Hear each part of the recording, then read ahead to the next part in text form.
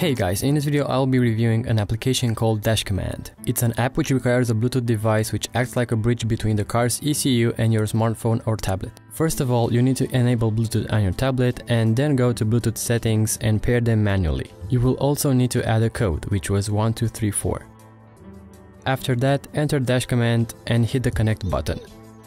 And you're connected. It's pretty great to have this app on your device, and I'll tell you exactly why. Firstly, this app can be useful to diagnose your car. Of course, basic important fault codes, airbags, ABS, engine, probably for the transmission as well, but it's limited. However, it can be useful if a fault light appears and you're wondering what's causing it. Secondly, you can monitor your engine's temperature, intake temperature, boost, and other parameters which are hidden in the ECU but are not displayed in your instrument cluster. For instance, I have 102 horsepower and 148 Newton meters, which is equivalent to around 109 pound-feet.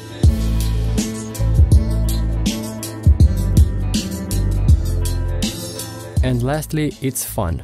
You can see how fast your car is, you can do 0 to 60 times, quarter mile times, and more. My favorite part of this application is the G meter, which basically tells you in real time the acceleration and lateral accelerations of your car. The app is free in the Play Store and in the Apple Store, but guess what?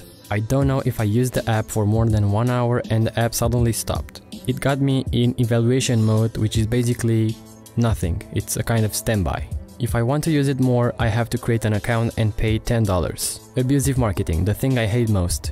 Other apps such as Torque or Torque Pro have the same specifications and features and the same price, around $10. If you want the same layout that I used in this video, you would need a suction cup for the windscreen, a tablet, the ELM Bluetooth device, and the app. You would probably need at least $200. You could use this on your phone too, but you would need a larger display in my opinion.